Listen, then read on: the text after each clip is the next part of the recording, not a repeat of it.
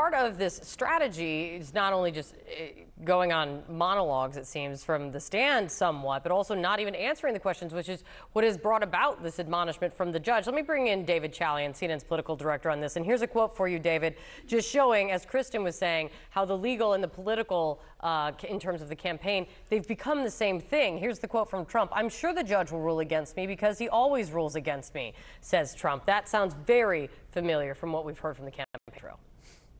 You hear it all the time in the campaign trail. And the judge, of course, as you guys noted earlier, said that's not factually true to Donald Trump, who was on the stand there.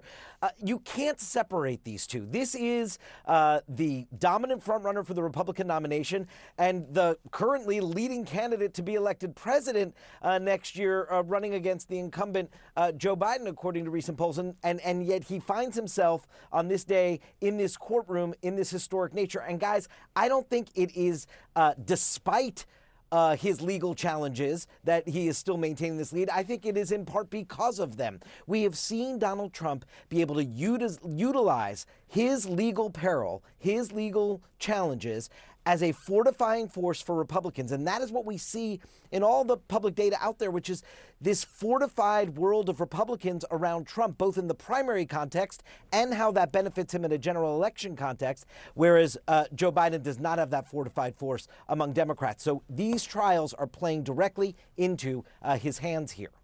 Absolutely. David, stand by. Let's get back out to the courthouse. Paula Reid's got some more detail from inside. What's happening? This is getting pretty heated. The judge asking Trump's lawyer, quote, "Can you control your client? This is not a political rally." This coming from our colleagues who are inside the courtroom watching this live. The judge forcing Trump's lawyer, Chris Kise, to talk to the former president. The former president, we're reading here, apparently waved his arms at any suggestion of taking a 10-minute break. He is sitting back in his chair, we're told, just pursing his lips in that sort of classic Trump smile. Trump's lawyer is assuring the judge that their client, quote, understands the rules. The judge shot back and said, well, he doesn't abide by them. Now apparently they're back into questioning, but this is getting pretty heated. If there was any question about whether the former president could remain composed on the stand, refrain from attacking prosecutors, the judge, well, it's pretty clear. He and the judge sort of getting into it here. The judge is especially frustrated with Trump's inability to focus and his lack of brevity. I mean, something that we've all seen many times with the former president, but when you're on the witness stand, it's different. This is not social media. This is not a campaign rally. This is the judge's courtroom, and he has repeatedly asked the former president not to engage in, quote, speeches or essays. It looks like they're continuing with questioning. They're not taking a break, and the former president's lawyer assuring the judge that his client understands the rules. All right, Paula, keep us posted, because this is, as you said, getting interesting and getting heated and may come to a head soon. Ellie Honig, you know, this is now several times the judge has gone back and asking Trump's attorney, Christopher Kise, can you control your client? Yeah, I think it's interesting, by the way, that the judge is not directly speaking to Donald Trump, the witness, which he can do. Judges give instructions directly to witnesses all the time. What do you think is being I think he's trying to create some separation, some distance. I think the judge does not want to make this Judge Engoron versus Donald Trump. And so that's why the judge is saying to Trump's lawyers, can you all do anything? Can you please control him? It's really important to understand the judge has fairly limited enforcement powers here. Usually the fact that there's somebody sitting up high on the bench in a black robe is more than enough to get a witness to comply, to listen. I mean, the courtroom's set up that way for a reason. But when you have a witness like this who is just dead set on it, you can admonish, you can warn, you can strike testimony, meaning take it off the record.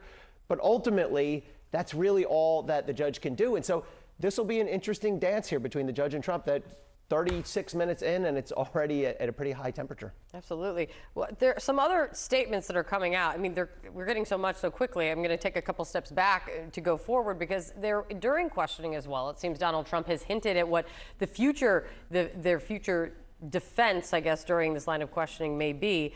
This is full screen 5 or 6, just for the control room, where Donald Trump says when it comes to, he says, we're going to explain that as this trial goes along, this crazy trial goes along, because we're bringing in the bankers, very big bankers. They'll explain exactly what their process is.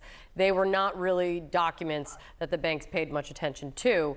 They looked at the deal. This kind of, Jeremy Saland is with us as well. This speaks to the facts and figures that that is part of this line of questioning that they're trying to have. And Donald Trump saying that he thinks that he's going to be bringing in big bankers to prove his case.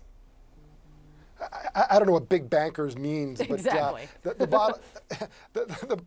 bottom line here, this is playing all into the Attorney General's hands. I mean, this is what they want. They're not here to debate politics and what's going to happen outside the courtroom in an election. They're looking at the four corners of that courtroom and whether they can prove their case.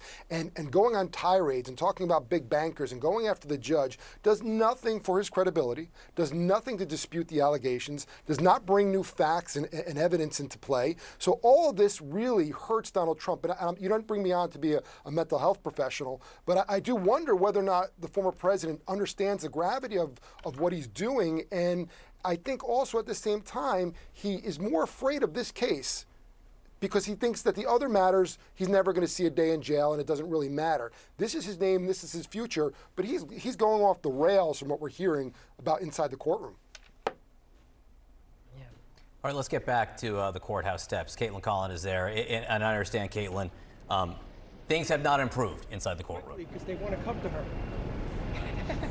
No, they haven't, and it's not really that surprising, but so much of it is how this is proceeding, with Trump being asked these questions, not giving a direct answer, certainly not in the judge's estimation of what's happening there, and he is getting incredibly frustrated. He just removed some of Trump's comments from the records where Trump was bragging about how much cash he had. The judge essentially having groaning here, saying that he is not only being filibustered by the witness, the former president who is on the stand right now, but also he is saying by Chris Kise, Trump's attorney, who is in the room. And the judge is getting incredibly frustrated. He has now admonished Trump in the middle of his statement. Now, that has happened, I believe, 5 to 6 times.